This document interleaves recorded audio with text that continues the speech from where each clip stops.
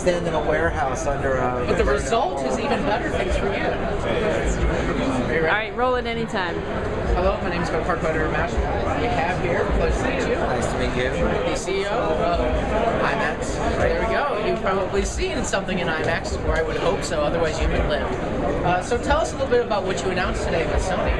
Yeah, what we announced at Sony is we're doing a partnership with both Sony and Discovery to create a 3D cable channel in the home.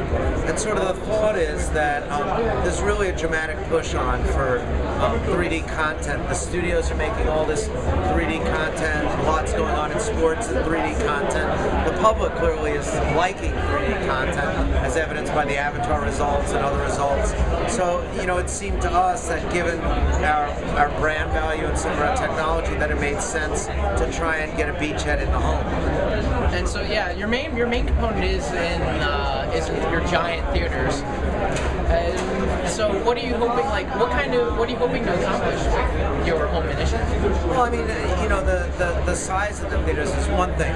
There's also, you know, we've been in the 3D business for 25 years, so we have a pretty strong understanding of how to shoot things, how to make things come out in front of the screen versus back of the screen, how to convert 2D content into 3D content.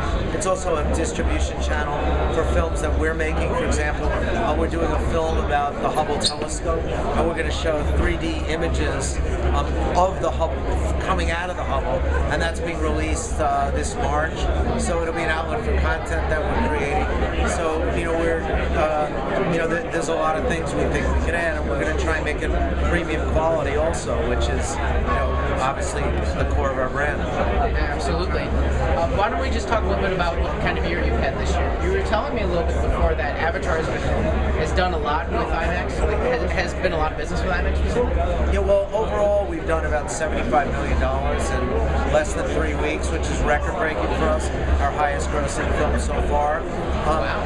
What's even more incredible, during the weekdays since the New Year's weekend, the last few days, we've been doing about 25% of the box office domestically on about 2% of the screens, which, you know, that won't be the case over the weekend, but it's sort of an incredible result, and it's saying that, you know, clearly if people have a choice, they want to see it in IMAX, and I think rightfully so. I think, you know, it's really special in IMAX, and I think one of the things that is really important to us about that is that a lot of the people coming for Avatar haven't really been to an IMAX theater before, and we have a terrific slate for next year, so they're seeing trailers for Alice in Wonderland, How to Train Your Dragon, Toy Story 3D, Inception, and I think having experience in IMAX once, it really helped build our business going forward and bring more people in. I'll tell you just right now, I'm going to go see Alice in Wonderland in IMAX, there's no doubt about that. Just a little bit, is there anything else we should be looking for you in this year and in the future? Well, I think the strategy you saw us announce today with the 3D channel is just part of a broader strategy, which is to try and take our out-of-home brand and try and find venues in the home where it makes sense to go. So, you know, this is not the only thing we'll be doing. I think it's the start of, you know, hopefully other things. That's perfect, Rich. Thank you very much. All right, thank you. Nice to meet you.